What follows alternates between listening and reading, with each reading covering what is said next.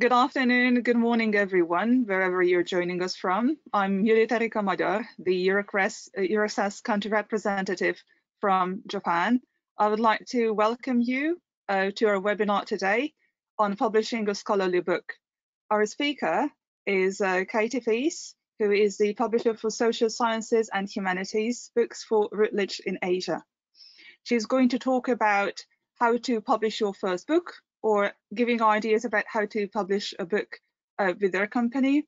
And this talk is going to guide you through everything that you need to know about publishing, from the manuscript to the actual steps that you need to follow during the process. Thank you very much, Katie, for joining us. And let me just give the floor to you. I'll switch myself off. Thank you so much. Fantastic. Thank you very much for that introduction. Hopefully, you can just confirm that you can see my slides. Can you see the how to get published slides? Yes, it's in full screen mode, and yes, Excellent. you're visible. Thank you. Okay, fantastic. Well, thanks ever so much to everyone for attending today, and thank you to Judith and EURAXESS for inviting me to speak to you. As she mentioned, I'm going to talk to you about how to publish a research scholarly book. I'll probably talk for about 45 minutes. Everything I say today is relevant to most of the large publishers, academic publishers, although obviously I'd like you to publish a book with Routledge. You can take what I'm saying here today and go and publish with one of the other major publishers if you choose. Just to give you a little bit of background of who I am, I'm the publisher for Routledge Social Science and Humanities books. I'm based in our Singapore office. I actually normally travel to Japan at least 2 or 3 times a year. Obviously, I haven't been able to visit this year, which is a real shame. And I hope as soon as we can get a bit more travel going between Japan and Singapore, I'll be out to visit you all again soon. But we have a large number of Japanese authors at Routledge, and I work with many of those. But I have a whole team who are based here in Asia Pacific, in Australia, in Singapore, in Beijing, in Japan, in all parts of Asia. And we work across the whole of the social science humanities. I've worked in publishing for about 17 years, both in books and in journals. So I hope that you take this opportunity today to ask all the questions that you might have about the process, about copyrights, about permissions, anything that you might have a question on. I will take questions at the end. So please do hold on to your questions for then, or you can type them in the chat box whenever you think of them through the presentation, and we will address them at the end of the presentation. So I'm just going to start the presentation by telling you a little bit about what we're going to present today. So I'll talk about who we are, who Routledge is. Then I'm going to move on to talking about how to propose a book, the review process, the publishing process, a little bit about open access in book publishing, a little bit about maximising the research impact of the book that you do publish. And then, as I say, there'll be hopefully plenty of time for questions and answers at the end. So Routledge is a very old company. We've been around since 1836, quite a long time before my time. We publish more than 5,000 new books every year, which sounds like a lot. The positive about publishing so many books is that we have the ability to publish some slightly more regional titles, slightly more narrow and niche projects, which some of the other larger publishers wouldn't choose to go ahead with. We recognise that because we can offer the breadth of content, there is that opportunity for us to work with particularly scholars in parts of the world like Asia, where there hasn't always been the same opportunities as there have been for those in the West. So that's something that I'm really excited about. And my job is to try and encourage as many authors from Asia and Asia Pacific to publish with us as we can. And me and my team are really supportive of all scholars in the region. We can help you with advice on language, how to ensure the language in English is sufficient. We can give you lots of advice on how to approach your book project. So I'm hoping that you will be encouraged by the talk today. We publish around to 2,600 journals. We're ranked top 5 global publishers in the world, and we're #1 in social sciences. So we are obviously a very large publisher, and we've been around for a long time. So hopefully you feel that you're in safe hands with Routledge. We are actually owned by a publishing company called Taylor&Francis, and many of our journals are published under Taylor&Francis. So I only mention that so that you understand where Taylor&Francis and Routledge, how they meet. And then CRC Press is our STEM, is our science, technology, engineering, medicine brand for our book publishing. So we have those 3 brands that you'll hear when you're talking about publishing with Routledge. Like many large publishers, we have offices all over the world, and we have a global sales and marketing reach. So if you do publish a book with us, we can make sure that we're at all the big conferences, virtually at the moment, but hopefully in person again very soon. We can make sure that we're mailing, huge numbers of people who are involved in the Routledge ecosystem. We can do lots of electronic and web marketing. We're lucky enough to have one of our marketers, Christy Kennedy, on the call today, who'll help me with the questions at the end. We have a fantastic locally based marketing team who are really supportive of all our Asian scholars. We have a really fantastic editorial and production staff and team who are there to guide you through the proposal and review process, through the copy editing and proofing, and to make sure that the books are produced and look beautiful. It's something that Routledge is really it really values. And I know for Japanese scholars, when you're publishing in local language in Japanese, the books also look beautiful to hold. And I know that's quite important. So we definitely make sure that the books that publish with Routledge look and feel fantastic. Okay, so where do I start if I want to write a book? I think that's the first thing to think about. Often this is people looking quite anxious about where to begin. I'm just going to start by talking about why a book and why in English, because I recognise that I'm very lucky to have been born in England. I'm a native English speaker, which makes my life a lot easier because obviously the main language of academia is English, and it's much harder for academics who are not native English speakers to publish a whole book in English. But I do want to encourage you to try, and this is some of the reasons that I think it's important. So books are a core component for many universities and career progression. They do offer a chance to delve deeper and connect ideas together. In particular, you can publish a few journal articles, but unless somebody's read all of those journal articles, they may not be able to understand the bigger picture of your research, where a book can help you spread out all of the ideas that you have and connect them together and give you more space to really really tell people what it is that makes your research special and unique. And I think that's something that a book offers. That long form component, I think, is really important. Books are more widely available and accessible. They're available on Amazon, on big commercial platforms. They're available in bookshops. You can buy them in, you're heading through an airport anytime soon, you can buy books there in any of the big bookshops, Kinokuniya and others. So I think books have a slightly different and more accessible market than a journal article. And they're also around for longer. Journal articles tend to go out of date after a couple of years. Books tend to stay around and be relevant if they're well written for 5 to 10 years as well. And why in English? I think it's important to think about your position as an academic and how you want to position and build your brand as an academic internationally. If you do want to build an international career and be invited to go to conferences and give keynotes and collaborate with other scholars outside of Japan, then publishing a book allows you to exchange your ideas internationally, build your global reputation. If you publish in local language, only the people who can read Japanese will be able to engage with your research. And so they aren't able to engage with you and start a conversation about your research, which you can do if you publish in English outside of your local network. You're just expanding the market for the research that you've done, and potentially that can lead to citations and impact for the research that you've carried out. So I know it's not easy. Routledge is willing to give you quite a lot of support.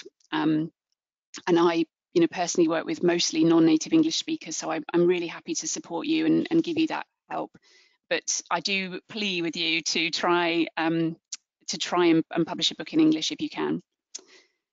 Okay, so you've decided you've got a book, you've got a certain amount of research, perhaps you've done a PhD and you want to publish something from your thesis, or you've written a number of journal articles, you've done a big research project and you'd like to put that together in a book. The first thing you need to do is shape the idea for your book. So what is your book about? What exactly are you covering? You can't possibly cover everything that you've researched. You may need to be quite choosy in picking the 2 or 3 kind of big ideas that you want to tell a global audience about. So start to shape what the story that you're trying to tell is, and then think about who you're writing the book for. I will talk about this quite a lot because who you're writing your book for is really important. You need to be thinking about why the audience that you're writing that book for needs your book. Why would they want it? It's not enough for you to think, in my career at this stage, I would like to write a book, or I need to write a book. What you need to think about is the audience that you're writing the book for, the readership. Why do they need the book that you're going to write? What will make them buy it? What will make them read it? What will make them cite the book? And if you can't think of a compelling reason that makes your book better than the competition, the other books out there, then it's possibly not the right book idea. So really have quite a lot of conversations with yourself, with colleagues in the field, in your department, for example, about your idea. Do they think it's a valuable idea? Do they think that they would read that book or buy that book? If you can, talk to other scholars published in the same field and series editors of book series about the idea and get feedback as much as you can. And if you're lucky enough to meet someone like me, a commissioning editor, perhaps we may come to your university, or perhaps somebody will email you and start to engage with you on your research, then have a conversation with a commissioning editor like myself about your idea. We're really happy to talk to you at an early stage about the idea that you have for a book. It doesn't have to be a whole manuscript. It doesn't even have to be the full proposal for a book. But I'm really happy to have those conversations about what you're thinking you'd like to write a book on, and I can give you advice and guidance about how to proceed. I will give my email address at the end of this presentation, and I do encourage you to reach out to me and give me some information about the ideas that you have, and I'm happy to talk to you about it. I just wanted to give, there are actually hundreds and hundreds of authors from Japan who publish with Routledge, and they publish across pretty much every subject area that we have. This is just a very small selection of a few of the authors that I reached out to let them know that this session was happening, and who quickly responded to me. So I thought I'd just include some names, and those are the names of the books that they've published with us. But as I say, there are hundreds and hundreds of authors, either based in Japan or originally in Japan, who've now moved overseas, who publish with us. So you wouldn't be alone. There are lots of other scholars from Japan publishing with Routledge. I also wanted to just mention that there are quite a number of Japanese focused book series under Routledge. So not all books will come under a series, but a bit like with a journal, many books under the same topic or theme will be published under a book series. So in this example, Routledge Contemporary Japan series publishes a lot of sort of Japanese studies books in one collection. Many of them have a series editor who curates and helps guide the quality of the books in those series. So it's useful to reach out to your commissioning editor and ask for some suggestions of what series might be helpful. You don't have to publish in a Japanese focused book series. It can be a globally focused series, but it just gives you a sense of how much Routledge is very keen to hear from Japanese authors and how much interest we have in Japan. I think one of the things people don't always realize is that scholars outside of Japan, because they don't speak or read Japanese, there's a lot of things that aren't very widely available internationally. And so there's a lot of interest in what's happening in the economics, in the history, in the politics, in the culture. So pretty much anything you want to write about, given the right approach, will be interesting to an international audience, and we can give you some suggestions of what series would be useful. So this is just a few. Okay, so once you've decided a little bit about shaping the book, it's quite useful to start thinking about what kind of book you would like to publish. And the reason this is useful is because, again, this helps you work out who you're writing your book for. So if you're publishing a book for researchers, if you're writing a book for other researchers, you're most likely writing a monograph, a multi-authored or an edited collection. And those are 80% of what Routledge publishes and what many of the large academic publishers publish.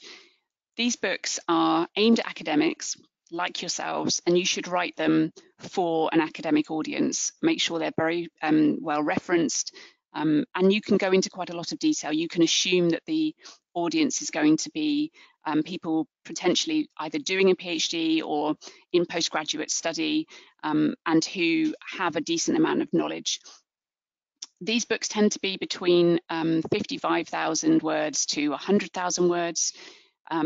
And they come out in a hardback and an ebook. All of our books have ebooks and hardback. At Routledge, we're very lucky that we can offer you a paperback version of your book after 18 months. So once the book's been out for 18 months in hardback, it will be published as a paperback as well. So that's really fantastic. The other option is a short form focus book. So the Routledge Focus, which is the black cover that you'll see there with the green banner on top. And a Routledge Focus is shorter. So they're around 25,000 to 50,000 words. They're shorter books. And they can be really great for topics that are quite fast moving.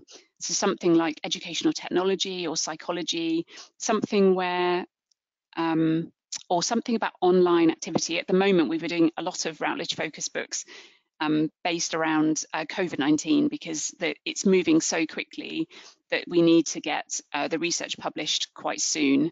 If you wait for a full book to come out, a full monograph to come out, then it may be outdated. So those are great for sort of short, quick turnaround topics.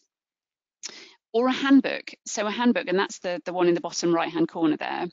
A handbook is a huge volume, a reference volume, and that will cover every topic within a certain theme. So this example I've given is the Routledge Handbook of Japanese Sociolinguistics. So that will be maybe 40 different chapters on all the different aspects of Japanese sociolinguistics.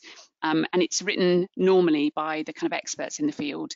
If you get asked to write a handbook chapter, please do say yes, because it's a really fantastic thing to have on your CV. And those handbooks tend to stay around and be relevant for at least 10 years. So that's a research audience. But you might also be writing for a student audience. So you might be doing a course, you might be giving lectures on a particular subject, and you think there's a potential for a new textbook in that area, in which case you can suggest a textbook for students. What you need to remember is that you're writing for students, and so the academic level and the tone of the book need to be different. Perhaps the detail you're going into can be a bit less. You might want to do special boxes or revision tables, things to help students to retain all that information. So you need to think about who you're writing that book for in order to write the book and the proposal correctly. So think about that as a student market. You might also have a possible book for a professional market, so potentially therapists or counsellors in a mental health field, or maybe teachers an educational field. So if you're thinking about writing a book for a professional market, again, think about what those professionals might need from their book, your book project. Okay, so what do you do if you have an idea, you know who's going to be the market and the audience? What's the next step? So the next step is a book proposal. So obviously not this type of proposal, we're not proposing marriage, but you do want the editor, the commissioning editor, that's someone like me, to say yes to your book proposal. And I'm going to talk to you through how to make sure that your book proposal is well received. First thing to say is, at this stage, we're asking you to write about the idea you have for a book and flesh out the idea. We're not asking you to have a full manuscript ready. at this stage, it's still a developing idea that we're going to give you feedback on, so you don't need to write the full manuscript. And what we're asking you to fill in is a proposal questionnaire, which your commissioning editor will send you. And it looks like this. I've actually screen grabbed the questionnaire so you can see exactly what we're talking about. And the questionnaire is a Word document. We ask you to fill it in and send it back to us in as much detail as you can. So the things we ask you: the title and subtitle for your book. This will change through the process, so don't worry too much. But the main thing to think about with a title is to include the keywords that somebody typing into a Google Scholar search or an Amazon search would look for if they were trying to find your book. So what are the keywords that somebody would type in? And those are the keywords that need to be included in the title and subtitle of your book. So there's no point in putting something fun and quirky or trying to be clever. You do need to make sure that you're including all the keywords in the title. We need to know who you are, a little bit about you as the author or you as the editor. So include your CV and give us details about what other publications you might have done so that we can see how qualified you are to write the book. The rationale asks what the need is for this book, why this book is important, that we should publish it. And then we're asking you in a synopsis to talk about what the book will be about. So that's where we're asking you for the list of chapter headings and a chapter abstract for each chapter. And that should tell us exactly what you intend to cover in each of the chapters. And it should be enough detail that somebody reading the proposal should be able to understand the progression of the chapters, how they link together, and can see all of the content that you're planning to include. We ask you to tell us how long the book is expected to be. As I say, most books are around 55,000 words up to 100,000 words. And if it's longer than that or shorter than that, we may give you feedback about possibility of changing it. We ask for a soundbite, like a marketing pitch, and this is essentially a very short summary, about 200 words of your book and what makes it special and unique. What if somebody picking it up off a bookshelf, what are they going to read on the back cover that's going to make them want to read and buy your book? So if you can do that, it's great to have something that really hooks the reader and hooks the potential reader into reading the book. Catchwords are essentially keywords. We ask for 6 keywords. And then if you're thinking about writing an edited book, now I haven't spoken about this yet, but an edited book is where you have a number of chapters, maybe 8 to 10 chapters, written by different academics. And you may be the editor along with a colleague or on your own, and you're bringing all of those contributors together on that topic to publish a book. And an edited book can be fantastic because it can give lots of different viewpoints on a particular topic. What it does need to be, though, is linked. That content needs to be linked together in a clear, coherent way. What you can't do is just collect lots of different papers together and call it an edited volume without there being some clear theoretical or it could be something to do with the region that you're working in. It could be the context, but something needs to link those chapters together. And you, as the editor, are responsible for pulling all of that together. So when we're talking about edited books, we ask you to tell us who the contributors are. So what university are they at? What are their names? Is there an international spread of contributors? We want to see how global this content is, why you've chosen those chapters and how they're going to link together, and that's really important. We want to know who you think the readers are, so you will be asked to tell us who you think is going to be the main author, the main readership for your book. So going back to my original question, is it researchers in your field, or is it students, or is it practitioners? You can't write a book for all of those audiences. It has to be one or the other as the primary market. Sometimes I get proposals where somebody's saying this is for parents and it's for teachers and it's for students and it's for academics. Unfortunately, you can't hit all of those audiences with one book, so you need to be quite clear about who the main audience is for your book. And then the market. So if it's a textbook, for example, what courses are you expecting this book to be used on? So who will be buying it? If you think it's going to be used on a number of different courses as supplementary reading, tell us which courses those might be as well.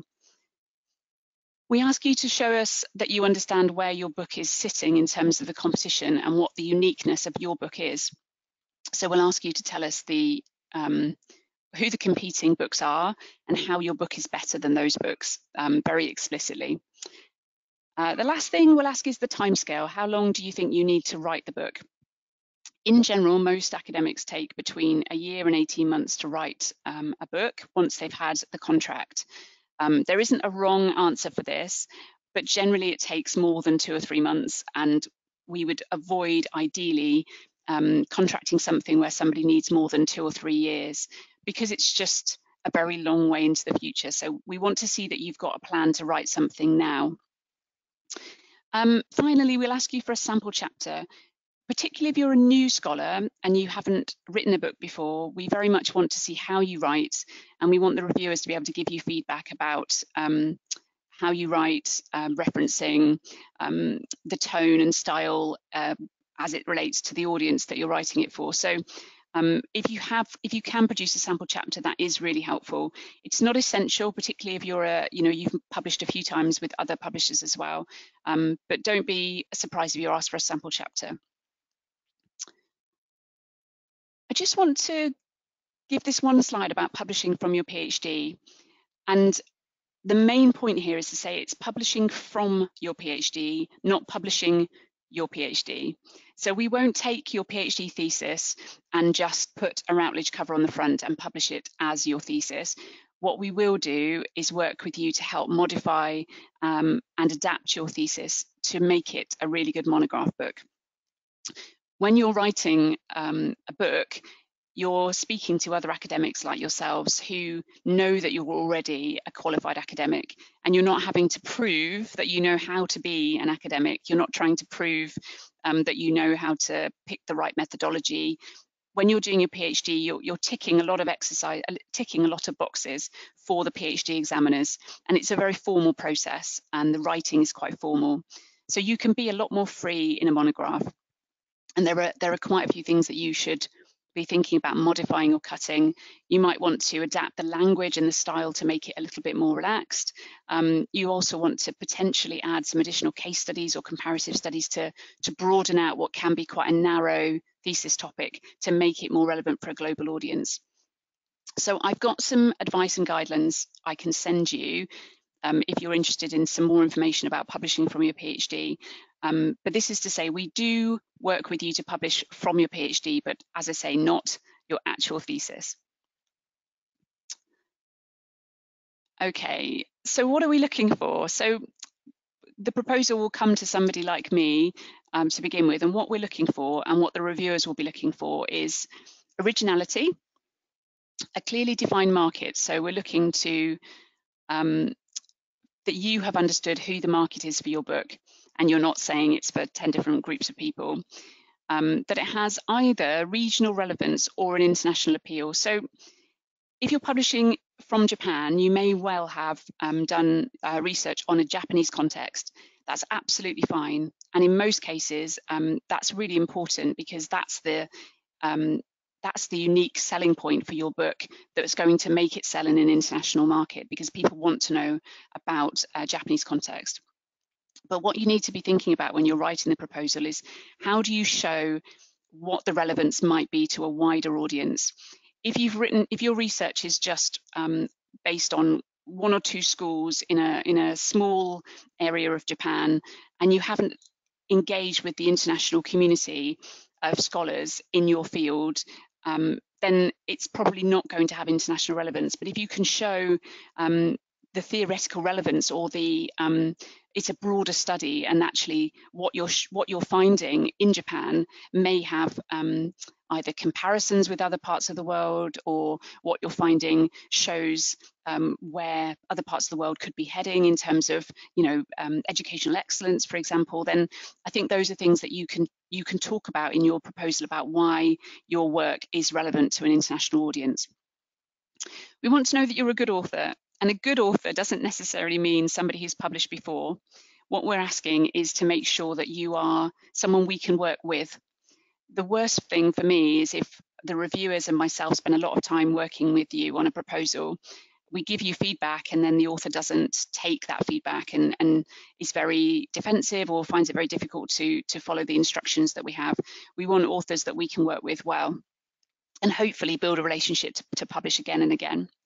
Obviously, we're looking for strong research and we want to see evidence of clear language and structure. If the proposal comes to me and I think that the English is not ready for us to send it to review, that's something that we'll feed back to you. So all in all, what we're looking for is signs that we'll be able to sell your book and that it's good quality, because essentially Routledge is a commercial publisher. We won't take a chance on a book unless we think it's going to sell. I might just pause for a second because I know I've been speaking for about 30 minutes already. Before I talk about the peer review process, does anybody have any specific questions about the proposal form that I've just outlined? If you have any questions and you want to, I'll just pause for a minute or so. If you want to type anything into the chat box about the proposal process, about the proposal form that I've explained, then just please do feel free to chat those questions now. I'll give it a minute. If there aren't any questions, that's fine. We'll wait till the end and I'll carry on. But I'm just aware I've spoken at you for half an hour and I just wanted to see if there's any questions at this point.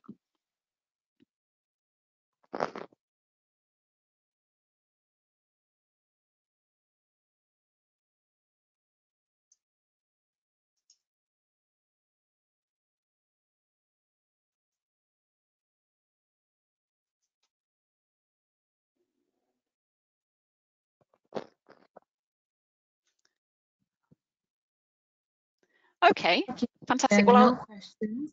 No problem. Well, I shall carry on. Yeah, sure. We'll take good. Some just came in, but I think we can take them on later on. Are they to do with the proposal form or is it something? No, it's about some of the students are looking to publish biographies of Japanese historical persons. Yeah, so I think we can take Okay, that no, that's fine. Well, I'll take the rest of the questions at the end. I thought I'd just pause because one of the things I find, and I'm sure lots of other people find with these webinars, is that you get a bit sick of listening to someone's voice after a while.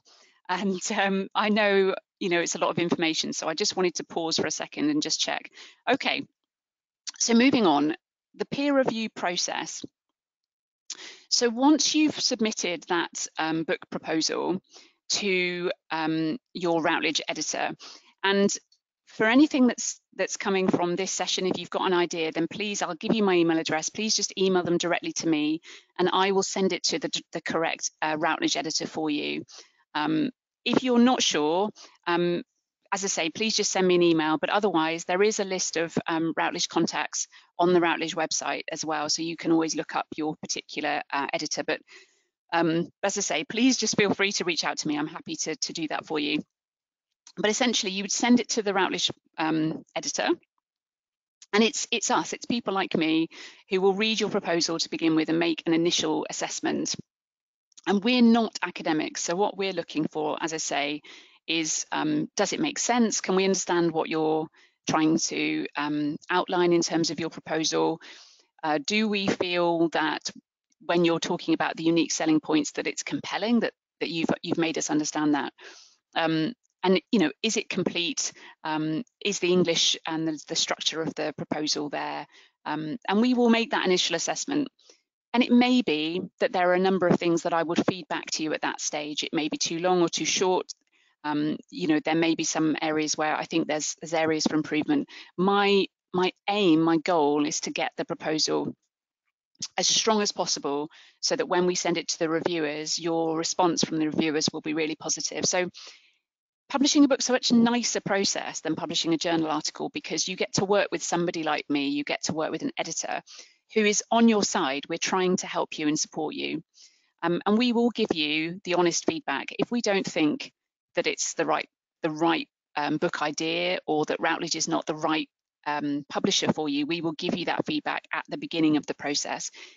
If the English isn't quite ready, then we'll ask you to perhaps go and work with a native English speaker, or we give you some suggestions of a language editing service. There are things that we can do to try and assist you.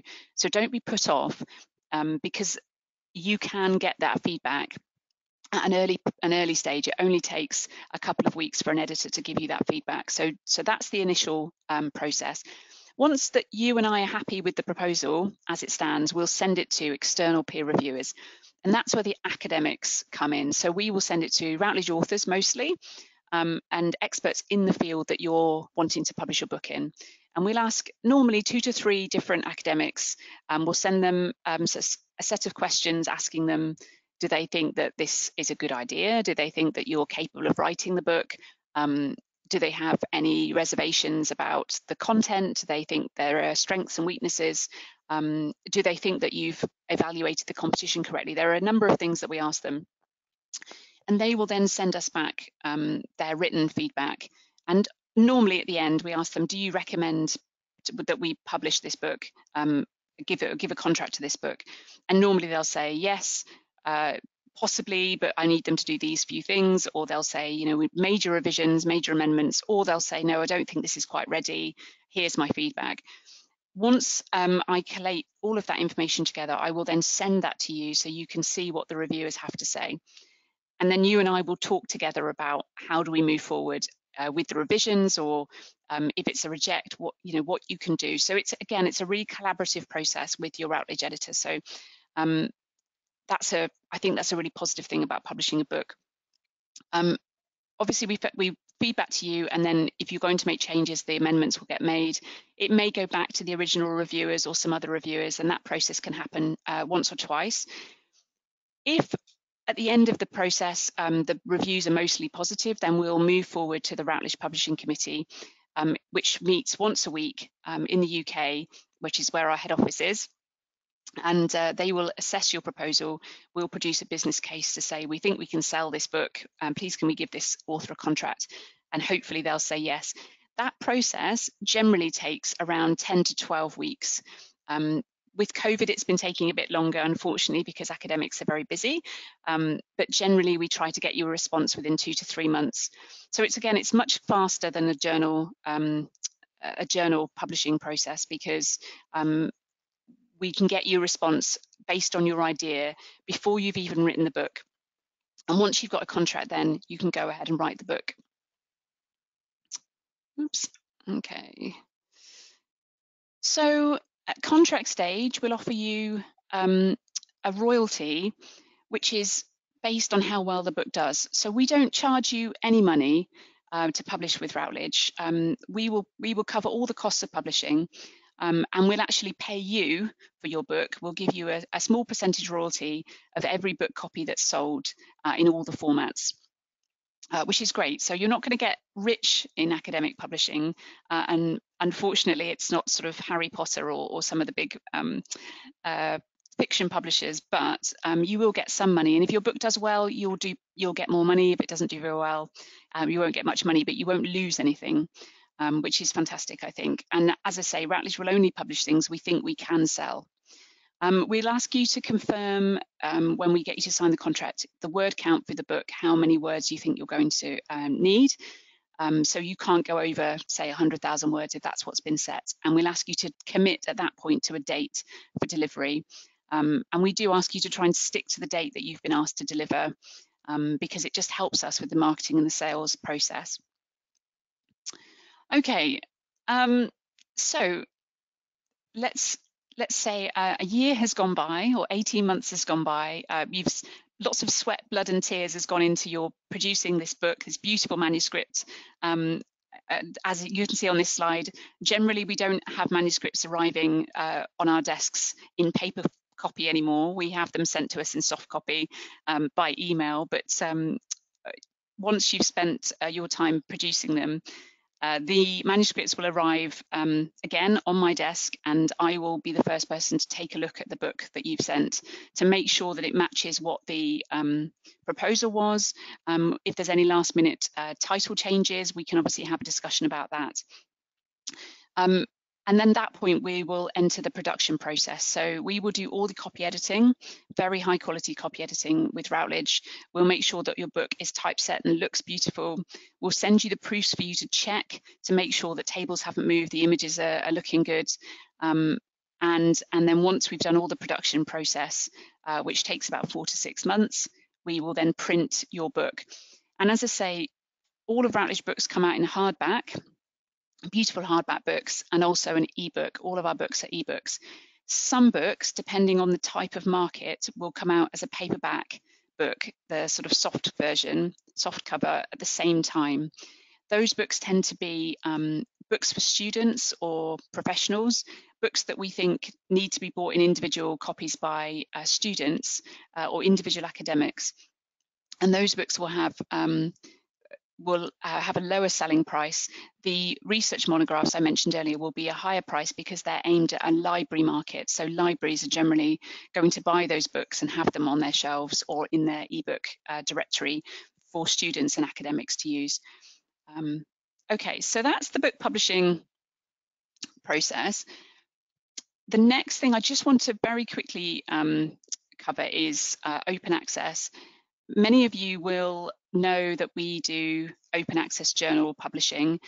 You may be less aware of open access book publishing, but this is something that is becoming more frequently used in academic circles all over the world. And where you have funding, you can choose to make your book open access.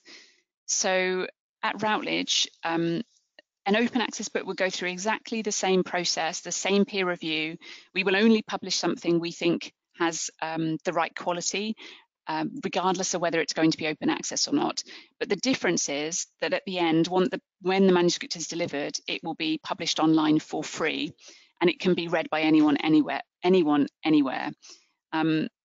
But that doesn't mean that we will just publish anything because someone's willing to pay if they've got research funder funds.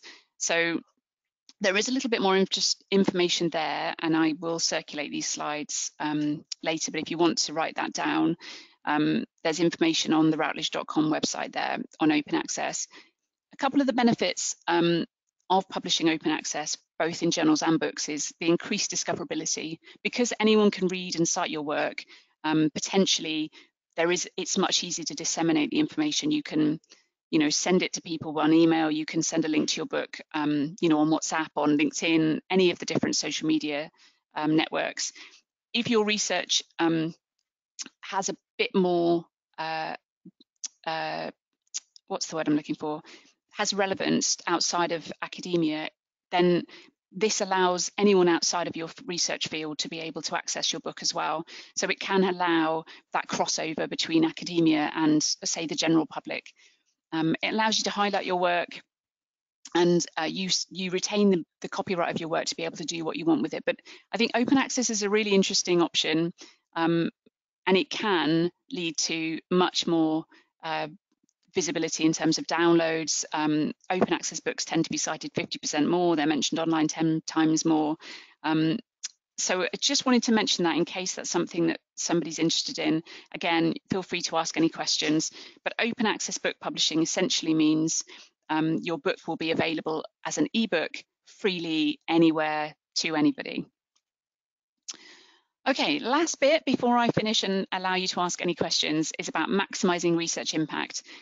It's really important if you've spent 2 or 3 years either doing the research and then publishing the book to actually make sure that that book is getting as much visibility and as much research impact as possible. Not only for your academic progression, but also it's just really important for the research to be seen by as many people as possible. One of the things I find, I've been working in Asia for 10 years now, is that particularly Asian scholars are not as willing to shout about their achievements, shout about their publishing expertise as some of their colleagues in America, for example, or Australia or the UK. And my plea today is to make sure that you tell people about the research that you've done, particularly if you've put the effort into making a book. And here is just a few things that you can do. So post some updates on academic or professional networking sites where you feel it's appropriate. Tell people about the book that you've published. Include a link to the book page on any social media that you have. You can add a summary link to your department website, add it to your students' reading list. Obviously, let them know if it's relevant, what you've been publishing. If you think there's something press-worthy, that there may be something that the newspapers or the news websites would be interested in, speak to your institution's press office. If you can get a press release sent out about a really fascinating part of your research and it gets into newspaper circulation, that's how it can go viral. Newspapers are always looking for bits of information that they can, sort of, it's free for them. You're giving them information about something really fascinating that they might want to include. So think about doing that. If you have a personal web page or a blog, you can write your article and link to it. You can even record a short video. My colleague Christy, who's on the call, is fantastic at helping authors to produce short videos that we can then promote via Twitter or social media. If you do nothing else, though, please do add a link to your email signature at the bottom of your email. Again, we can help you produce a beautiful banner that people can click through to go to your book website. But even if you just put the name of your book and a link, a hyperlink in your email signature, just to let people know that you've done that book. I think that's the least that you should be doing. Obviously, Routledge will do a huge amount of sales and marketing efforts to promote your book to all the networks that we have and the conferences, the listservs, and everything else that we can do. But your networks, you're so connected to your networks. It's really important that you let people know that you've written this fantastic book on a particular subject area.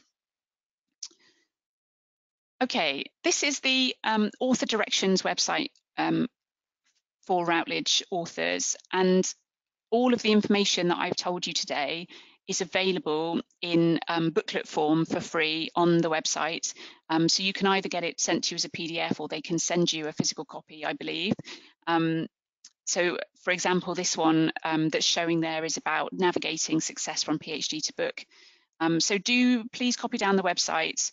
If you forget everything else that I've said today, then copy down that URL, and that will lead you to lots of information about how to get published and how to succeed in terms of publishing. Okay, so I said 45 to 50 minutes. I've kept to my time. This is your chance to ask questions.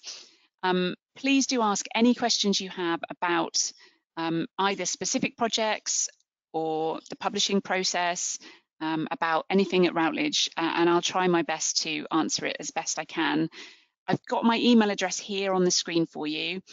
Please do reach out to me if you want to have a conversation about a book project, if you want me to direct you to some more information, anything that you think about after this talk that you haven't felt that you could say. And there's my Twitter handle at @KTPeace_ed if you want to follow me on Twitter. Please do type your questions into the chat box and I'll be here to answer them for you. Thank you very much for your time. Thank you, Katie. Maybe we'll take the first question that came from Judith via her students. It's regarding the, so some of the students were saying that they would like to publish biographies of Japanese historical persons. Is this something that Routledge would be interested in? Although we know that, the majority of our audience, we would want to publish internationally in English, but is this something we can consider? It is something we can consider. I can't remember the exact book series, but we have a couple of book series which focus on specific biographies of particular academic figures. Obviously, the main thing is to think about who the audience is. If it's did you say it was Japanese poetry, or was that a different question? Is this just biographies of an academic scholar? Just biographies. Okay, so it just depends a little bit on who the audience is. If it was a biography of a famous person, a famous politician, or something which might be more suited to a general audience, then that would probably be more to be better suited to a trade publisher, because that would be more likely to be marketed to a general audience. But if it was a biography which focused on the academic research that particular scholar has done, and it's maybe collating all of the information that they've published and kind of examining their impact on that particular academic field, that would very much be something that we would be interested in. And we do, as I say, publish quite a number of those. But it depends a little bit on who the person is and the approach that the author is planning to take in their biography about the content, whether it's a trade publisher, whether it's something that Routledge would do. But that's something you can send me a little bit of information about, and I can comment more specifically after this. I think Judith has just added that it's we can take this offline, but she clarified that it's Japanese Navy personnel and military from the Taisho period. So I think okay, so that potentially has the sort of historical, the military context. And so again, if it's that sort of book, then perhaps somebody would be framing that person's life with an exposition about the history and the military, and there may be a lot more to it, which would be kind of academic, looking at the sort of academics as well as looking at their research or their impact in the world. So potentially it could be something that Routledge would be interested in, but we would need to see how you were going to write that book in order to be sure. Okay, sure. Okay, so now we're looking at the questions that came in. So the first one, the attendee has asked, if I have a PhD thesis and I'm interested in adapting and publishing it as a book, should I be submitting the proposal or a chapter? Good question. So we would ask you to submit the proposal form, which I can send you. If you send me an email after this, I can send you the proposal form for you to complete. We would ask you to complete the proposal form, and if you have one or even two sample chapters, then to submit those. But what it shouldn't be is just a chapter taken from your thesis. What we do ask you to do is to revise the chapter for the book that you're writing, which is based on the thesis. So not just taking the chapter from the thesis. So one of the things that happens quite regularly is that somebody will send me a chapter, a sample chapter, and in it, it will say, in this thesis, I will do X, Y, and Z, or this thesis covers, and they obviously haven't adapted it for the monograph audience that we mentioned. They haven't thought about how that chapter could be modified for a monograph audience. And the way to know how to adapt your thesis is to look at some monographs, look at books that you have referenced and cited yourself, read some of the content, look at the chapter headings, and think about what the language and the style and the tone is like. They are very different to the very formal tone and style of a PhD thesis. So please do submit the proposal form completed alongside a chapter that's written for the book that you're proposing. And similarly, with the proposal, it should be based on how you've rethought your thesis. And one of the things that gives away that somebody hasn't rethought their thesis is that they still have a contents which includes 1.1, 1.1.1, 1.1.1.3, and it's lots and lots and lots and lots and lots of detail. What we want with the chapter summaries is a clear title, which is discoverable. So if somebody was typing into a search, they would be able to find your chapter and understand what the chapter is about on its own. So it doesn't just say research methodology or literature review. It needs to be very clear what that chapter is about from the title of the chapter, and an abstract which tells us what's inside that particular chapter. So not just a list of different headings, but a 200, 300 word paragraph about what's actually going to be inside. And that shows us that you've moved on from a thesis to writing a monograph. But do please reach out to me and I can send you the proposal form and give you some more information as well. Okay, thanks, Katie. The next one is regarding the peer review process. So when submitting journal articles, there's often a bit of back and forth between the author and the reviewer. And, this might become a bit daunting because, to have the confidence to submit the final draft, which goes directly to typesetting, So have you heard of similar solicitudes from other authors? Sorry, Christy, just repeat the beginning of that. So are we talking about book publishing or journal publishing? This one is about journal articles. Okay, and the question is, do we do a lot of backwards and forwards between the reviewers and the author? Yeah, correct. The case of the back and forth, and the final stage of having to submit the final draft, and are there such cases? Yeah. I mean, with journal publishing, it is very common, and particularly if you're quite an early career researcher, you're quite a junior scholar. Even the most experienced academics will tell you some of their horror stories about when their particular article went backwards and forwards with reviewers, multiple times, and they had to write and rewrite and revise and revise. And it can be a daunting process, and it can be very tricky. But what you have to try and remember is that the reviewers, if they've given you quite detailed feedback, then they've taken their time and they've given you the knowledge and benefits of their experience to help you and guide you to make your article better or to make your book project better. And so if you can try and not get too discouraged and try and very carefully respond to the feedback that you've been given, ideally, show in a separate email or a separate Word document what exactly you've done to respond to all the different comments that they've made. And show them very clearly how you've responded, then I think it can make your article or your book project a much, much better project at the end of it. But you do need to persevere. If you keep getting different responses and you get different feedback, then I think it's okay to go back to the journal editor and ask for their opinion. So sometimes with book projects, we'll get 3 reviews and the 3 reviewers disagree with each other. And my job as the commissioning editor is to try and find the right way through, and I will work with the author. That's part of my job, is to work with you as the author to understand what's the right direction to modify and change your book project. And it's the same with an editor for a journal, should be able to help guide you when you've got differing responses from reviewers. But my advice really is just persevere, try and not take it personally. It really happens to everybody.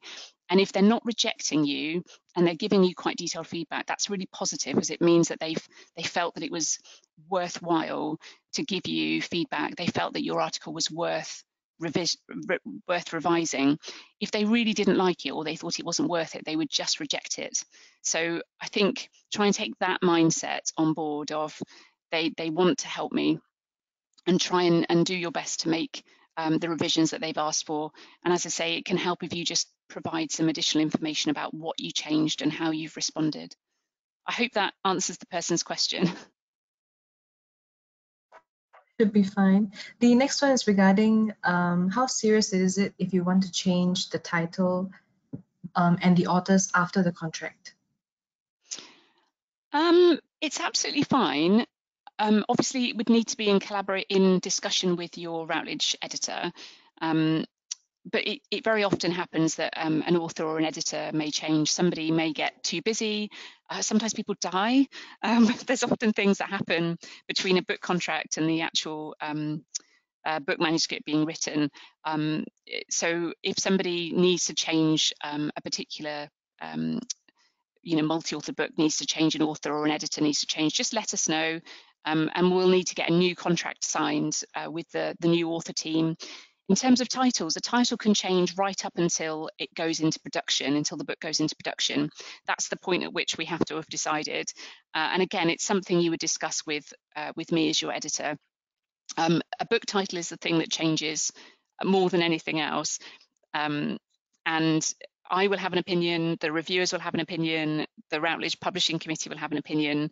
Obviously, you will have an opinion as an author. There's lots of times that may be discussed and changed. As I say, the main thing to think about when you're devising a title is where will the keywords be? What keywords will somebody look for your book? If they're going to be looking at Japanese military history in 1940s, Japan, then those are some of the keywords that need to be included in the title and subtitle. The best thing to think about with your title is that it's like the shop window. You're trying to attract people with your shop window and get them to go inside and have a look and browse your book. So ideally something with a bit of a hook, something that's capturing the attention of your reader. But now we live in a world where Google and Amazon dominate the sort of online searchability. So the main goal for a title is that your book on Japanese military history would come up on the first page of a Google results page on Google Books. If you type in Japanese military history, you want that to be one of the first books that comes up. But yes, to answer the question, you can change the authors. You obviously need to speak to the editor, and you can change the title right up until the manuscript goes into production. Okay, the next one is regarding language preference. Is there any, for Routledge, do we have any preference on American versus British English for the manuscript? Good question. We don't have a preference. Well, I do because I'm British, so I prefer British English, but I don't really think Routledge minds either way. We're an international company. We have offices in the US and the UK, Europe, and Asia. So depending on where you are in the world, you may have a particular preference on UK or US English. The main thing is that you're consistent. So if you're writing an edited volume with lots of different contributors, agree at the beginning that you're doing American English or you're doing British English. Don't, mix the two within a book. So it's the same with references. You need to make sure that you're consistent, but no, there's no problem with either type of English.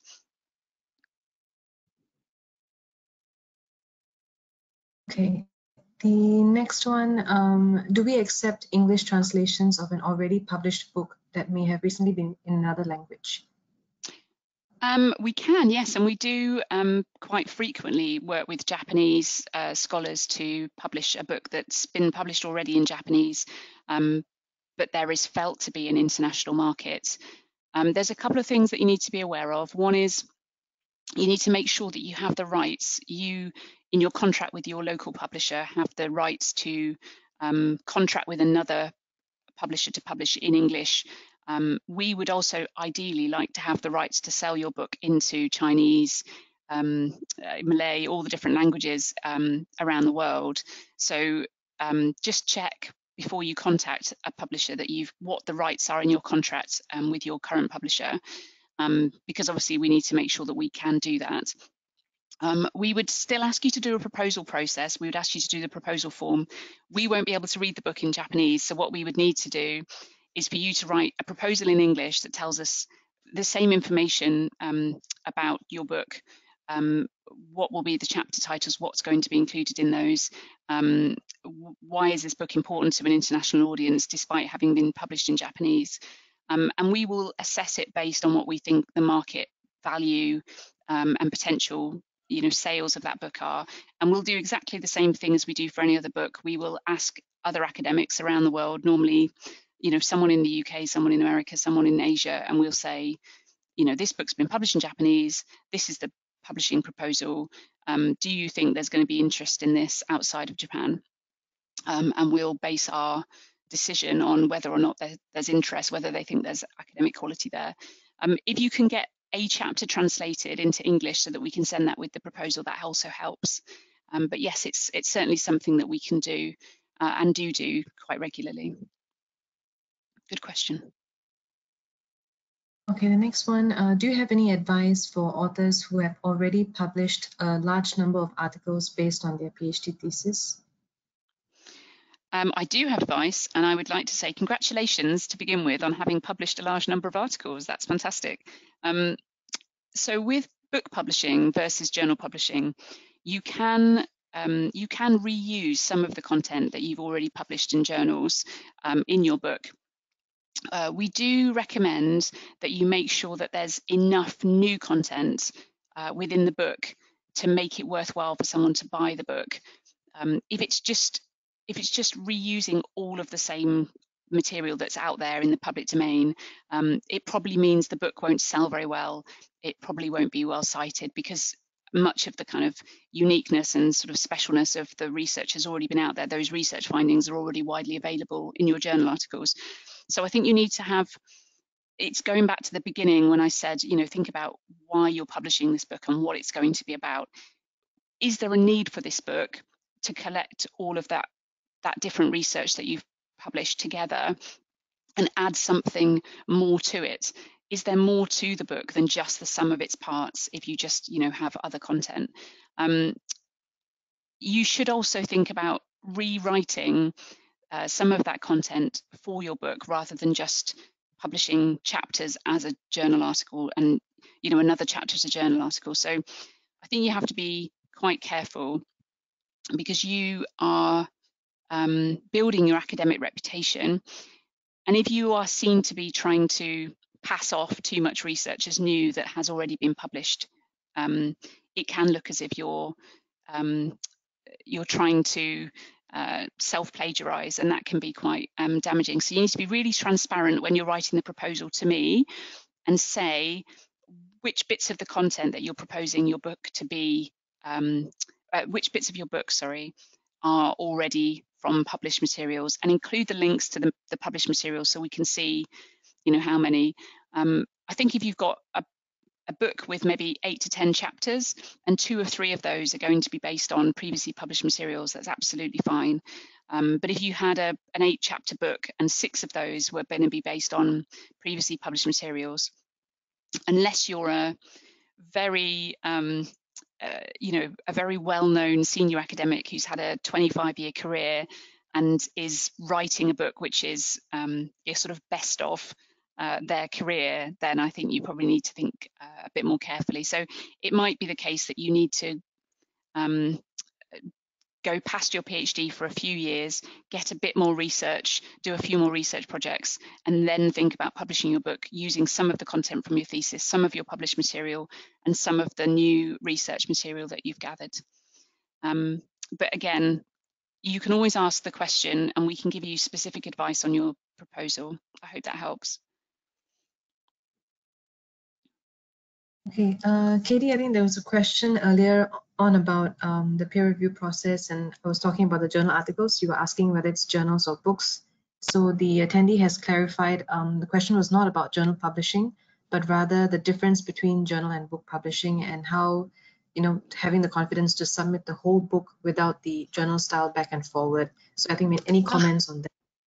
Okay, so with a book manuscript, the quite nice thing is that your proposal has gone through the peer review process, so you should have a fairly good blueprint. You should have a fairly good a plan for your book. If you've written a strong synopsis that has you know, details of what you're going to write in the chapters, and the reviewers have given you positive feedback about what the structure is, what the content is, then you should be fleshing out your idea and your plan. You should already have that in place. That should make writing it easier, because you know you're on the right track. The reviewers have already given you the green light to say that that's a good idea. If you want some more support when you're writing, you can obviously speak to your publisher like me. But I would also advise you to not just write your book in a vacuum. You know, there's nothing wrong with asking other colleagues in the field, other academics within your department, you know, the head of your department, to just, you know, have a look at a chapter. You can get your own review process done. Make sure that at least one other pair of eyes is kind of looking at your research, your writing as you write. And then at the end of the process, when you submit it to Routledge, we can do a full manuscript review for your manuscript as well. We don't do it for every book. If it's a very experienced author, and they'll often go and do their own peer review process, they might not need or want us to do a full manuscript review. But if you're an early career researcher, it's your first book, and you're quite nervous about submitting, then just say, you know, please can I have a manuscript review? I'd like to make sure that I'm on the right track and get a manuscript review done by the publisher, and that's absolutely fine. The only thing is it slightly delays the process, because it can take 2 or 3 months more to get that response. But I completely understand that that can be quite nerve-wracking. But you know, I will look at it. If there's a series editor involved in that series, they will look at it. And as I say, you can get a full manuscript review done. And as I say, whilst you're writing, do please make sure that you're working and asking somebody else to read bits of your manuscript, if not the entire thing, before you submit. So you shouldn't feel alone. I think that's the nice thing about book publishing versus a journal article is, you know, we're in this together. If we've signed a contract, we want to make sure your book is the best quality that it can be, and we want the finished product to be a really strong, good quality product. So I hope that slightly allays your fears. But as I say, feel free to reach out to me afterwards, and we can always have a chat one-to-one if you like. Okay, great. The next one, so the attendee was talking about how we don't have an office in Africa. So do we have a geographical preference in publication? And more specifically, are we interested in cases from Africa? We do have an office in Africa. It's yeah, we have an office in South Africa. But I can send some details of a Routledge editor who specialise in African studies. We have a huge African studies program. So it depends a little bit whether the book is about a specific African context or whether it's you know, about an international, you know, an internationally relevant topic, but written by somebody in Africa. So there's no issue at all. In the same way as people are really interested in what's happening in parts of Asia, people are very interested in what's happening in other places that haven't traditionally published very much, because these are contexts that people are still trying to learn a lot about, and particularly in English. If there isn't a lot of English research that's being published, then those are areas that people are fascinated by. So I don't think there's any barrier there. What we would do is we would find out where you're based, and we would try and connect you to a Routledge editor who's closest to you to try and avoid the time zone being a problem. One of the reasons I work with authors all across Asia is because I'm based here in Singapore. I can easily arrange calls with people, and hopefully when COVID's gone away, get to visit people again. So similarly for academics in Africa, we would arrange for you to have a contact who's much closer to you in terms of time zone, and potentially comes to visit, you know, and go to conferences. I hope that answers that person's question. But again, you can just send me an email, give me a little bit of information about the idea that you have for a book, and I can connect you with the Routledge editor that's most appropriate for your book.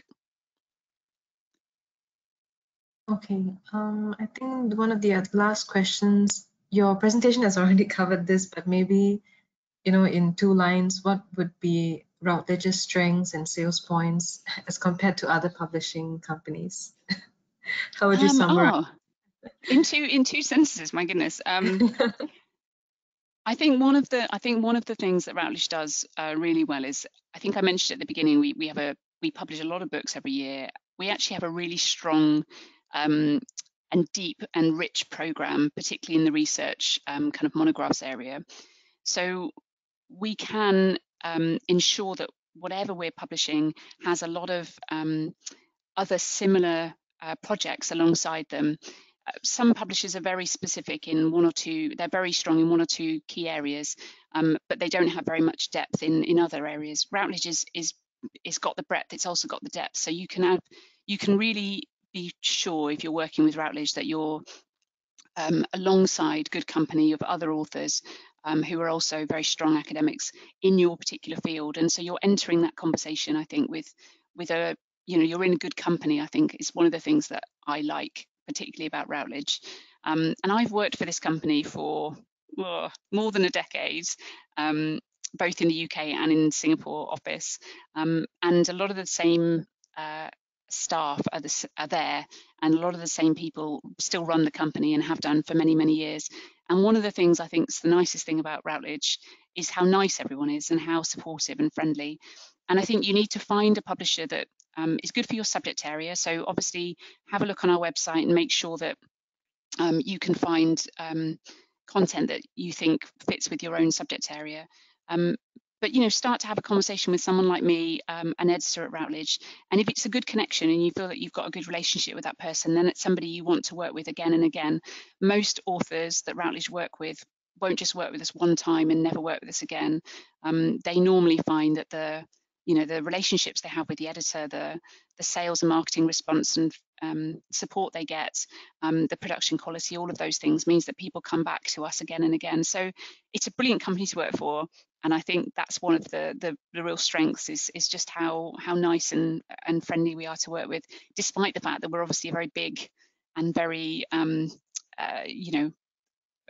strong academic publisher. But I think we still have that niceness to us, which I think is something you can't always get with all the other publishers. And we care about everybody's book. I certainly do. And I want to make sure that, people who've spent 2 or 3 years, putting all of their efforts into this beautiful, really important piece of research, get the best service they can for the book, and that we get it out there to as many people as possible. So I hope that answers your question. It certainly was more than 2 sentences, though. I think it is well put. We have one other technical question. Do we accept specific terms written in kanji for the final publication? Yes. Yeah, we can accept. We can accept any kanji or any characters or any type of language content.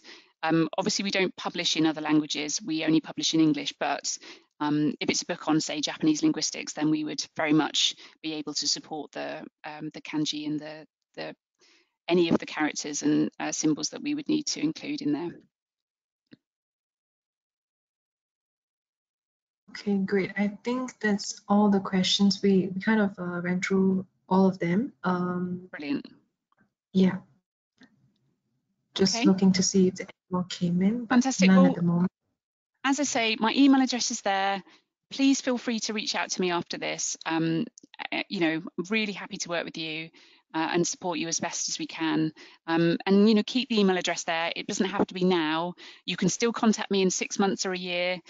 I meet people at conferences normally, and maybe 4 years later they'll send me an email saying, "Oh, do you remember meeting? And I've got a book project I want to talk to you about." So, do hold on to that contact, and you can just reach out to me whenever you're thinking about writing a book and ask any questions that you may have. I'm happy to help you.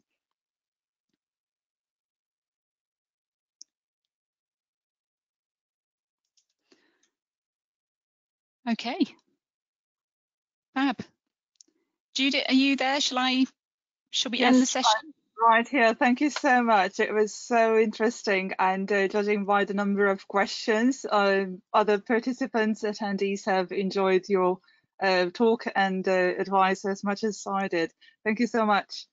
I would like to thank Christy, Katie, and our audience for presenting and participating in this event. And I'm sure there will be follow-up questions, and the video will be uploaded on our YouTube channel as soon as it's gone through an editing process. Thank you very much again. Thank you very much. Thanks, Judith. Thanks, everybody. Have a great afternoon. Thank you. Bye-bye. Thank you. Bye-bye.